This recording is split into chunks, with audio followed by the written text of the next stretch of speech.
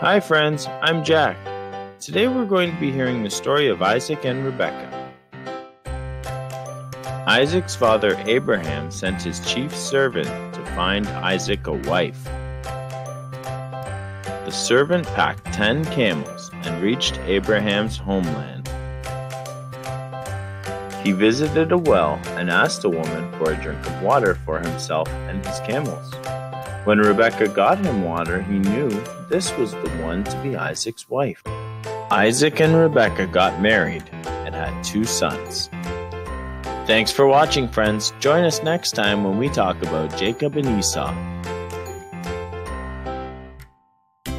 On this video's type, talk to your parents, ask them about the word trust, just like Abraham's servant trusted in God to lead him to Rebekah.